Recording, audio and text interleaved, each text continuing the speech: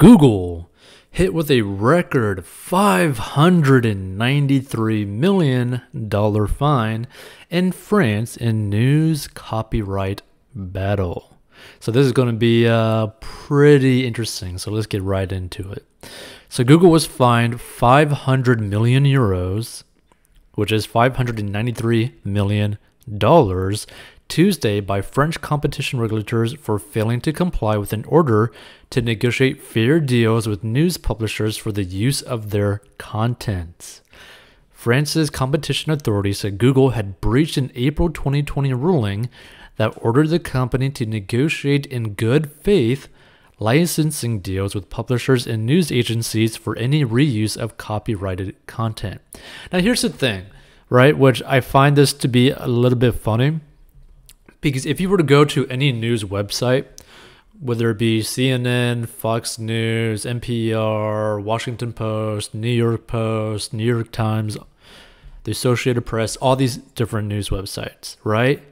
If you actually were to look at all of them, every single news website are basically mirrors of each other, right? The same articles, nearly the same titles, almost the same information word for word, but with a slight tinge in different opinions. That's how crazy this is that, I find it odd that there's so many of these like news companies trying to go after Google when all these news companies are literally copying each other already, right? So in January, Google agreed to a major digital copyright deal with French publishers, and as part of that deal, the company said it would negotiate individual licenses with members of France's Press Alliance covering related rights and access to a news service called News Showcase. So France's competition agency took issue with this, saying it did not include a discussion on remuneration for current uses of content covered by neighboring rights for the press. The regulator added that Google restricted the scope of talks with the media by refusing to include the use of press images. It is the largest ever fine imposed by France's competition watchdog for a company's failure to adhere to one of its rulings, according to French news agency AFP. Google was ordered by the regulator to present an offer of remuneration for the use of protected content to publishers within 2 months or risk facing fines of up to 900,000 euros per day. That's a lot of money per day. So Google said it was very disappointed by Tuesday's decision. We have acted in good faith throughout the entire process, a Google spokesperson told CNBC. The fine ignores our efforts to reach an agreement in the reality of how news works on our platforms. Today, Google is the only company to have announced agreements on neighboring rights, the spokesperson added. We are also about to finalize an agreement with AFP that includes a global licensing agreement as well as the remuneration of their neighboring rights for their press publications. The record fine is the latest development in an ongoing copyright battle between tech giants like Google and Facebook and news publishers. And France was the first country to adopt contentious new EU copyright laws aimed at giving news organizations more protections to ensure they're compensated fairly for the dissemination of snippets of their content online. France isn't the only country taking Google to task over compensation for news organizations. Australia last year required Google and Facebook to pay media outlets for the right to feature their stories. Facebook initially refused, at one point restricting Australians from viewing or sharing news content. Social media kind of getting pretty darn big, before later coming to an agreement with the government. And again, this kind of goes to show you just how powerful these social media companies are actually getting, right? Because here's the thing, right? This is nearly half a bill, a little bit over half a bill. But the thing is, this doesn't actually really affect Google much, financially speaking, right? Because here's the thing. No matter how you view it,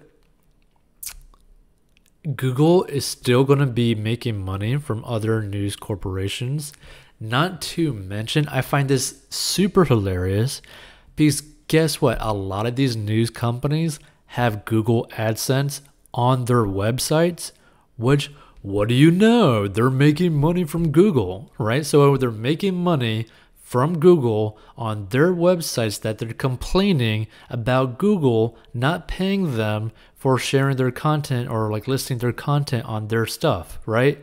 It is the most retarded situation ever because it's like, hey, all these news companies are copying each other. Every single one of them is pretty much making some form of like probably 6-7 figures per month from Google AdSense. And then they're complaining about Google not paying them to like list their content, even though they are. Not to mention, all of them probably make money from like listing their content on YouTube as well. All of them make money from probably being partially invested into Google as well, because a lot of these companies probably own some Google stock.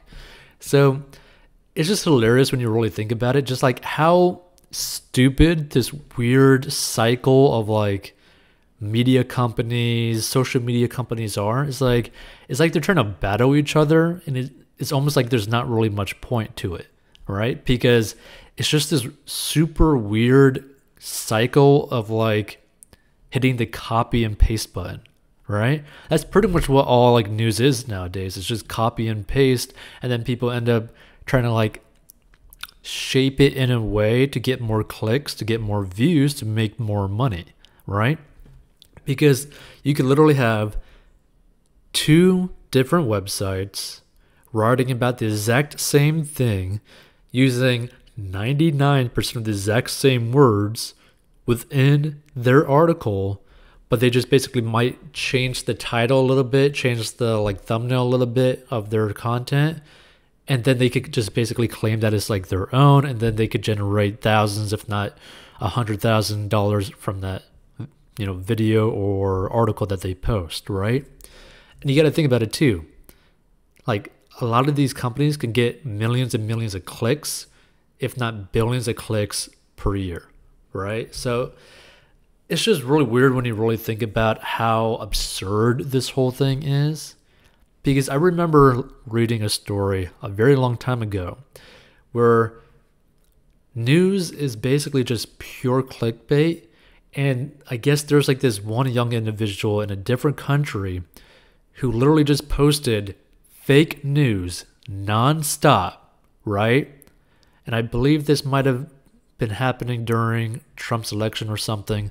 But basically, this individual was writing fake news about every single major politician or something like that, or major news event, but faked it and was able to generate nearly like $500,000 from posting these fake news like content articles kind of stuff, right? Because just the amount of clicks that this person was getting to their content was, astronomical, right? So they were able to generate hundreds of thousands of dollars posting fake nonsense just because he was able to get people to click.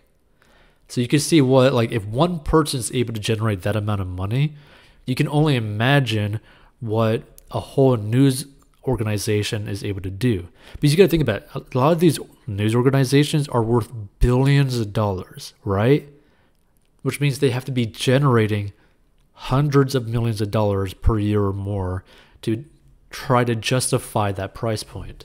So it's just very like interesting when you really start to think about it, like take a step back and think about it, because it's just super odd when you have media companies going after social media companies, because it's like you're literally making money from their company and yet you're complaining that they're not paying you. It's like, it's so absurd.